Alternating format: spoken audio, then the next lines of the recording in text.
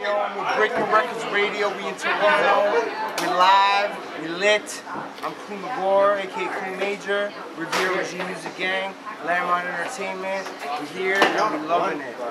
What's up? This is Deluxe. Jamie Madrock. Man, this your man's Obi Trice. This is Ad-Lib. Yo, what up? This is Spesh One. This is Spesh K. Hot Rock's motherfucking Skot MC. Breaking Wreckords Radio out here. This is Wreckords Radio. Check them out, man. Yes. Breaking Wreckords Radio in the place to be, you know what it is. Right. It's your man Maloney, and we got a special guest, Klee Magor. That's what's up. And we've been meaning to get this for a long time now. It's been a minute now. It's been almost a year. It's not like we just met today. No. We've been knowing each other. We've been trying to do this for about a year. I think it was since Rock Pile was when we really first discussed When it. Ill Bill and them guys were Yeah, there? Ill Bill and them. Yep. Right. That's right. But so either way, we got Klee Magor here, and we couldn't pick a more perfect time because right now the man has got a brand new project in the works. And if I'm not mistaken, this is your first solo project.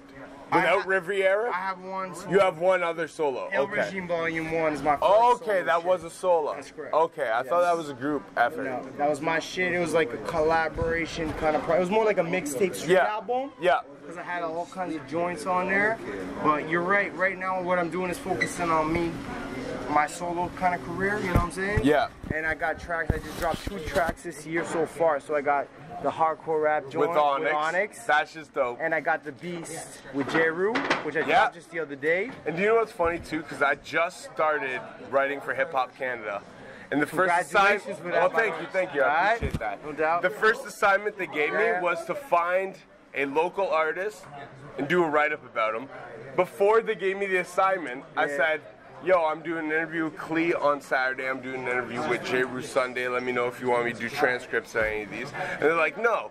They're like, more the direction we want to go with is this. And they said, don't do Klee and the J-Ru joint though, because we already have somebody writing it up. All right, they do. They gave us props, press. So I thought that was dope. Shout out to hiphopcanada.com. We love you all, man. Thank you for representing what I do, and I'll always give you that exclusive shit. So just much love to hiphopcanada.com. You know what I mean? And I thought that was cool too. You know what I mean? Like, definitely. You know, It was definitely cool. So either way, let's talk a little bit about yourself because we've been meaning to do this interview for a minute. For real. So, Riviera Regime. Yes, sir. Now, the first time I ever heard of Riviera Regime, I went to go see, because before I moved up here in 2014, Toronto, I lived in Brantford, small little town. I don't know if you've been through there. They're one of the closest casinos around here. You've probably been there. It's a small town. I've been there. Yeah, a little I'm small. Ontario. You know what I mean? I'd be out here. Wayne Gretzky's hometown, little bullshit city. But yeah, so that's where I grew up. Right. But I first heard of Riviera Regime coming to Toronto to check a Necro show. Okay, fair enough. And now I know you guys did 2 albums before you actually did the Psycho. The Real Soldiers Ride joint that I dropped before on you signed with Records. Necro. Right, yeah, with Psychological. That's correct, yes. So you did 2 albums prior to that. That's right. And we will talk about that. Right. But the one thing I'm curious about is, like, how did the whole thing come about with Necro? Like, was it literally just through doing the tours and stuff? And I mean, with Necro, what it was, and I've said this in interviews in the past, I hit him up. I was interested in what he was doing. I was put onto his music. I didn't know who he was. Yeah. I didn't know about him. I didn't know about Ill Bill. I didn't know about any of that. I'm from Toronto. I do my thing. Exactly. So you know what you know. I know the 90s eras rappers like J-Ru and them guys, Onyx, that I was a fan of. When the label still ran shit. Right. But then the internet phase came through, and then right? And that's when dudes like Necro and all these guys came to our attention, right? And then I was put on to Necro by people out here. They're like, yo, check him out. So I Googled his ass back in the day, and I saw his shit, and I hit him up because I was interested, because I liked what he was doing. Yeah. He's talented. He's super talented. There's no denying that. No, not So I at hit all. him up. And beatmaker-wise? He's super talented. Super talented. Crazy. So I hit him up. Let him know who I am, what I do, Riviera Regime, what we do, and he's a Jewish cat. I'm a Jewish cat. Oh, are you? Yeah. Okay, cool. So cool. I thought that was something he might get a kick at it. You know what I mean? And back in them days, like in 04-ish, when I hit him up, it was less. There was a lot less hip hop artists trying to really blow up at that time because it was the internet was kind of new at that time. Like, well, the internet wasn't fully new, but that whole hip hop being pushed on the internet was new.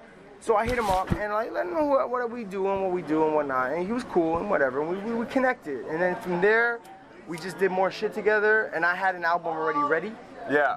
before I So even... he just kind of put the album you already had. I already had it ready. Okay, He cool. only produced one track on that album. Yeah, because I noticed that too, and that's what I was actually. Okay. So for the most part, bro, it was my album ready to go, but I was cool with It was a Necro, bigger platform and we were for you doing to more put it stuff. out on. Yeah, at one point we were doing stuff with him. We did a show in Toronto, then we started touring with him. We weren't on his label, but we were touring. We were doing stuff with him. Oh, so you guys did the tours and stuff right. before you guys were even. At least 2 years of that. Okay, yeah. Before, like, he offered me to release my new shit on his shit. So that's what I was gonna say too. Yeah. Like when I first heard of Riviera Regime, Right. Klee Magor, like that was.